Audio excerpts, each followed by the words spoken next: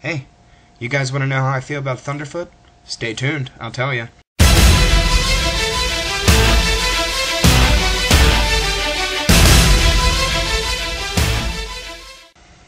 I want to start off this video by telling, as I drop my pen, you guys that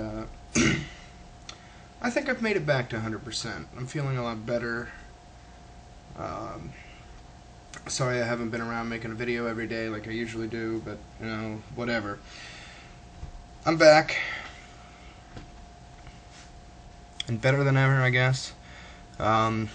This speech, as I wrote it, it started to sound a lot like a Brian Williams report on NBC Nightly News with Brian Williams. So I decided to run with it.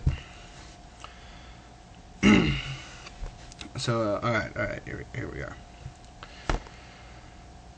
The Thunderfoot discussion seems to be getting rather heated. Mixed emotions seem to be floating around here. Some people saying, "Fuck religion," a sentiment that I particularly subscribe to.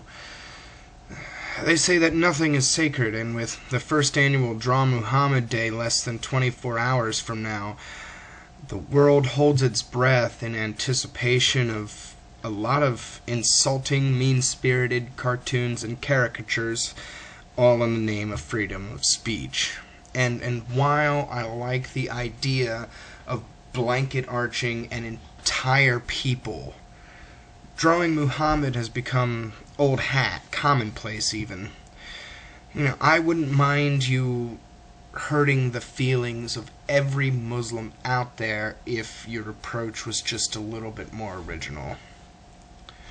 Many of Thunderfoot's opponents accuse him of generalizing, which, again, I totally understand. Because, well, I judge a lot of people every day. And the only way for me to be able to get through my inbox is through generalization. I mean, stereotypes are there for a reason.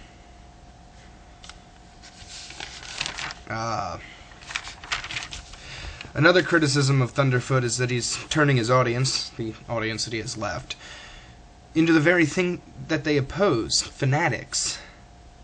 Now, I do want to caution Thunderfoot here. Unless you intend to turn your listeners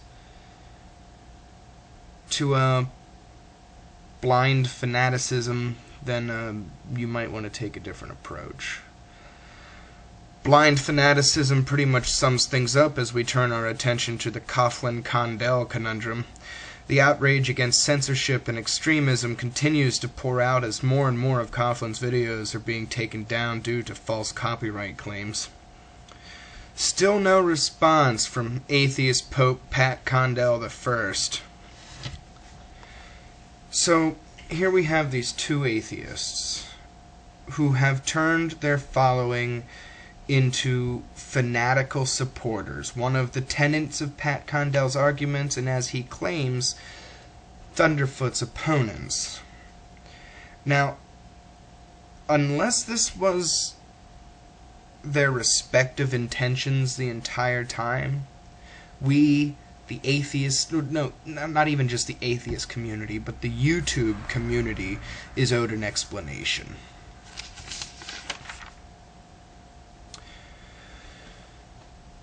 And while Thunderfoot's latest videos each seem to be just another march in the campaign against Islam, Condell has yet to respond to his shitstorm, hiding from the weight of the responsibility of his words. I've been Aldus Valor, and how's that for criticism? Fuckers.